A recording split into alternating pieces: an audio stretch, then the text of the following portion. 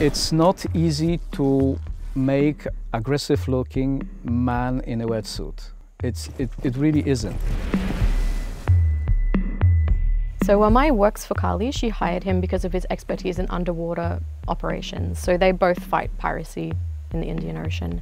And he was part of the Kenya's special boat unit, but she recruited him because of his specialization, which was his device, which he has called the magnet system. It was basically a kind of sticky underwater sea mine that he can put on an enemy boat, and then when they fire a torpedo, that's going to end badly for them. And his favorite thing is to free dive. He can hold his breath for ridiculously long amounts of time. That's kind of why this season is also very important for us, is bringing an alternative to key roles of Siege that don't have one. Those being Thatcher for Kali and Jaeger for Wamai.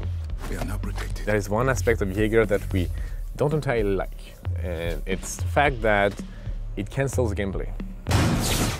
And Wamai, on the other hand, is going to grab your utility and shift them in times and space. It's going to displace this, distort what you intend to do.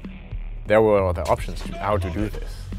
And one of them being a device that instead of attracting the grenade and exploding on spot, Wamai would throw it back at you.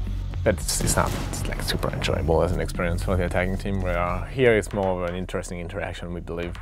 And the other option that we actually tried is, instead of detonating, it like pacifies it so that you can go to your device, pick it up, and then throw it yourself at the enemy team.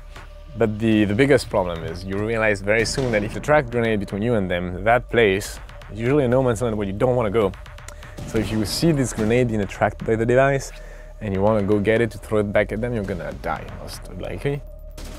So that's why we didn't went with that idea.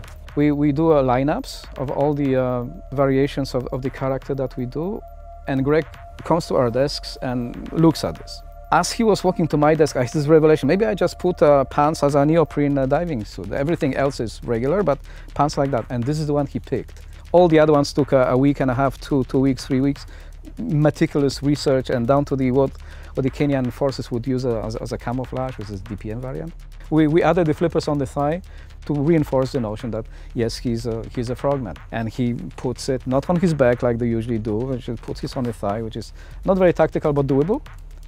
I tried it. It's not. But these are the clues, the cues rather. Tell the character's story before even knowing him. Lots of challenges here. Working on making sure it would not be oppressive, so working on finding a comfortable ADS time while still preventing you from being too aggressive with it. The rate of fire needed to be tweaked so that you can still enjoy playing the weapon and not spend half of your run reloading, but nonetheless, if you miss your shot and someone takes the risk to fight back, they should win most of the time. The gun is a bigger movement away from Siege and something new. The gadget, on the contrary, is grounded into what Siege is at its core in terms of team play. I like the fact that we have a new gunplay that's hasn't been done in a very long time in Siege. The fact that we are bringing a gadget that is, to me, a cornerstone of what Siege is when it comes to the interaction between attack and defense. And this whole character, that Kali, is badass, like so much, and I love that.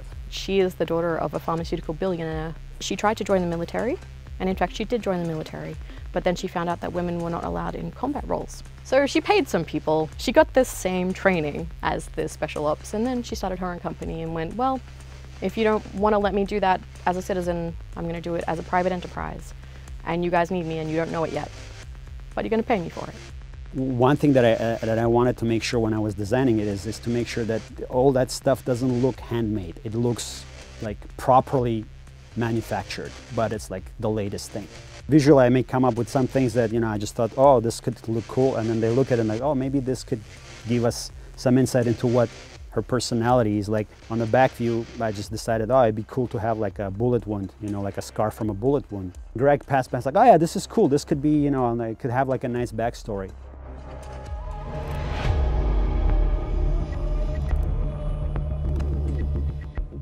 And when we were figuring out like the big things we wanted to move or wanted to change, and the first thing was, okay, well, the train needs to go. And we tried to figure out a way to keep the train, but there was no way to properly like execute it. So we figured out, okay, let's just remove the train, And it's going to make the map smaller. We're going to merge the two buildings. It's going to be cool, maybe. We're going to try it out. We tried it out and it ended up working. Obviously, also the haunted section, we wanted to change everything about it. That's one of my favorite things about this job, is being able to do these reworks. Doesn't mean that it's easy to change. It just means that it's really fun. And for players, we want to keep the map like the original flavor, the layout as close as possible as the original. So it's a very, very big challenge.